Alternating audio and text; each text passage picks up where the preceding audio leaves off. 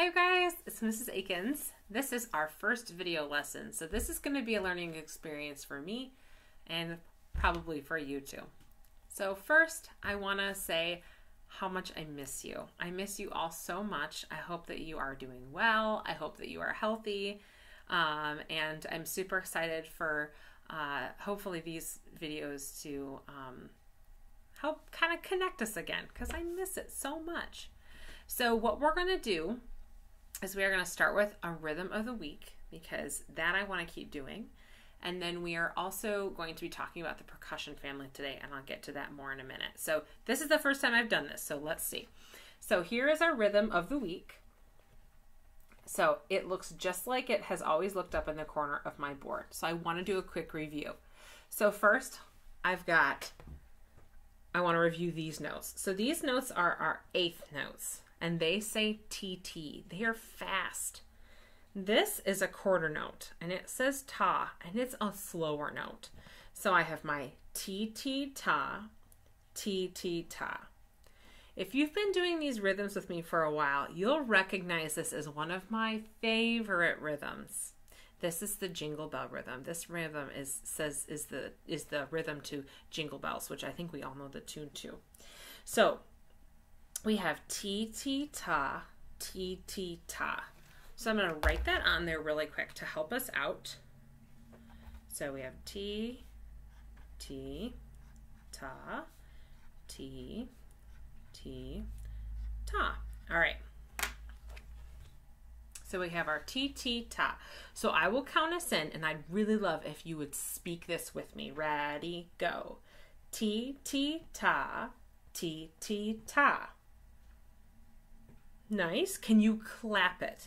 Can you clap it and speak it? Do both things at the same time. Ready, go.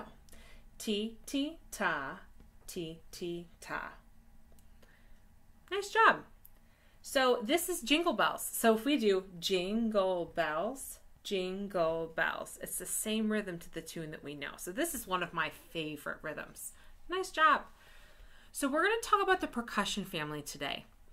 Before we left school, we were talking about all the different families of instruments. We did the brass family. So I played my trumpet, my trombone, the French horn, and the baritone.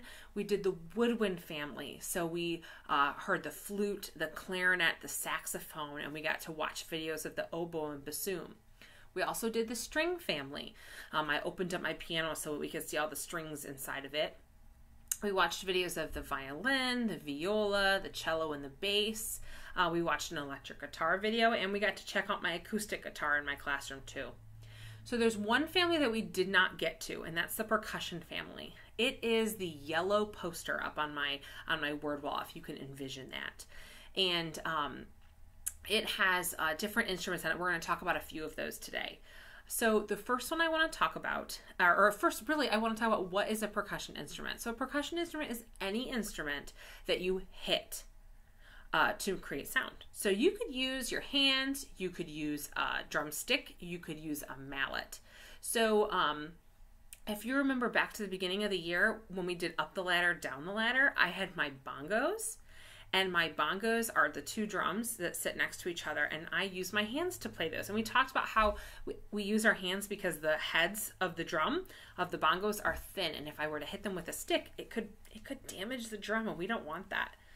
So if I were to use a drumstick, I'll talk about the instruments that we can use those with. So let's talk about the snare drum first. So a snare drum is on my word wall, but you kind of have to look. It's kind of within the drum set up there.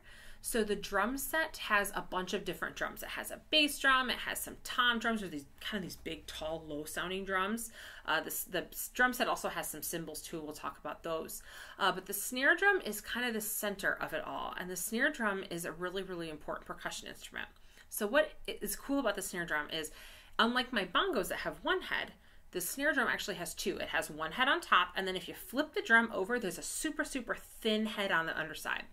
And what else is on the underside is this long, it's like attached to the drum. It's these metal coils. They're itty bitty little coils. And what happens is when you when you hit the drum on the top, those coils are touching that bottom head and they rattle on the bottom and they create this really cool tss, tss, metallic sound. So you don't actually hit the coils. The vibrations from the drumstick hitting the drum create the cool sound. So you can use a snare drum in a drum like a drum set. You use it in a band. You can use it in an orchestra. One cool thing, you can also use it in marching bands. Snare drums in marching band are a big deal. They're like the center of the whole drum line. They're really awesome. In fact, the snare drums in a marching band are bigger than normal snare drums, and the heads on the top are used with some of the same materials that are used to create bulletproof vests for police officers. So they're really, really strong. It's really cool because when you're in a drum line playing snare drum, you hit those with a drumstick pretty hard.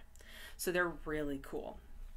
So also, let's talk about the xylophones and metallophones. You've seen those in my classroom a lot. We've played some of those too with Pass the Pumpkin and with some of our compositions that we've done. If you were second grade and you guys did centers with me too, we used our xylophones. So xylophones are a percussion instrument too because I use a mallet to hit them. If you visualize the mallets in my room, they have a black stick and then they have yarn on the top. It's blue yarn in my classroom. So that's what we use to hit the bars on our xylophone. And xylophone and metallophones are really cool because you can play a tune on them. I could play Happy Birthday on the xylophone. I could play Mary Had a Little Lamb on the xylophone. I could play any tune I wanted. That's really cool about the xylophones. So one instrument I'm going to do a link to a video so that you can see is called a marimba. And a marimba is like the grandpa xylophone. They're huge. Some of them are 7 and 8 feet long. They're super, super, super long. And they're also really tall. If you were standing in front of a marimba, it probably would come up to your chest. They're super, super big. And they're just like, and the bars are really big too. They're really cool. Someday if you get to go to the high school, there's a marimba in the band room that you could go see. You'll have to go ask because it's really, really, really cool. I love it. So that's a percussion instrument because I'm using mallets to hit it. So I want to talk about cymbals really quickly. I mentioned the cymbals with the drum set. Cymbals are big rounded pieces of metal that you either hit with a stick, a mallet, or you can crash them together and they're really, really, really loud. I'm going to hopefully link you to a drum set video and you'll be able to hear the cymbals. They are loud. I do not have a set in my room, but they're really, really, really cool. I guarantee you've seen them before. They're on my word wall. So lastly, I want to talk about the timpani. These are also on our percussion poster in my room. So the timpani are these big round drums. They're also called kettle drums, and they are really cool because you can actually change the sound of them. So if you look at the floor, and I'll link a video for you.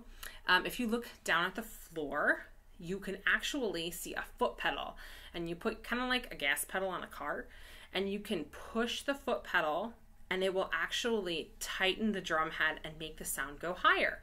So as you tighten, the pitch will go up, and as you loosen it up, the pitch will come back down. So it's really cool. You can actually change your sound on it as you're playing.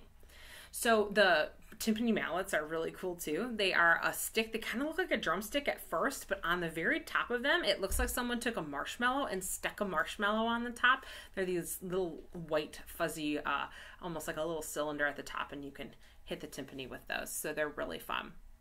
So I'm going to link to, down in the description, I'm going to link a few videos for you to check out. They're really cool. These are our professionals playing these percussion instruments. They're super fun. What's so fun to me about the percussion family is that you could really turn anything into a percussion instrument, because anything that can be hit safely can be a percussion instrument. Technically, I could take a pair of spoons and tap on something in my house, and I've created a percussion instrument.